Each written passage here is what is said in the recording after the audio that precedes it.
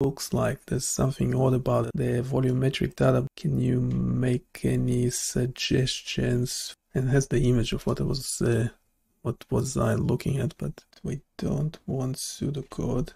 Mouse control and visual rendering. Mouse control is actually fine. There's nothing wrong with it. We have directional light. I don't think we have. No, we do have ambient light. I'm pretty sure this line of code will go there before we add ambient light. Then we have directional light, position, intensity. That didn't change much. One was just fine. A rotate speed, there's one as well. Now this one, if we get rid of it, it's actually better.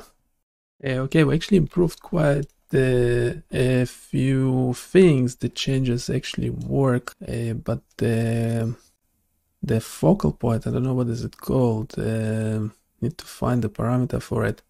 When I pan with the mouse, the center is not where I expect it to be.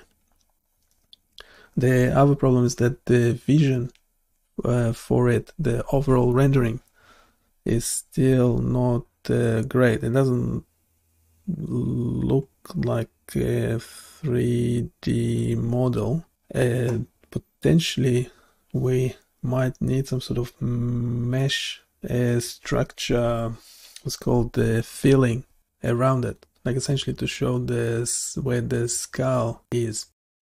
Yeah, we already have intensity.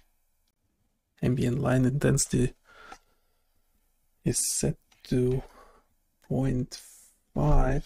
Just remove it here. Yeah, we had this error before. Let's see if it can actually help. Yeah, we need to find the center of that model as well. If you have any jokes, go for it, but keep them relevant to the topic. Why did a 3D brain model go to therapy? Because it has too many unresolved. Oh, come on. No.